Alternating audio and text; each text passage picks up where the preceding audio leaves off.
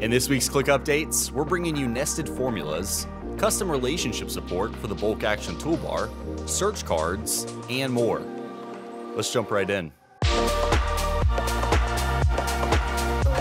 First up, use nested formulas for complex calculations.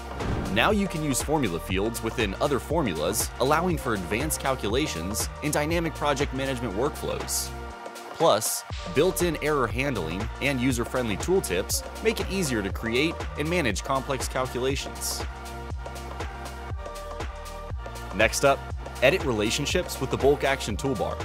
Enhance your workflow efficiency and flexibility by using the improved Bulk Action Toolbar, now with support for custom relationships. Experience a user-friendly interface and better data tracking to manage complex workflows with ease. And finally, display dynamic data with the search card.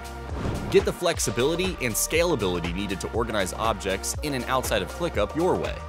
Use the search card to display dynamic data from ClickUp or connected apps in a saved search, such as recently updated weekly reports, newly created Google files, and more.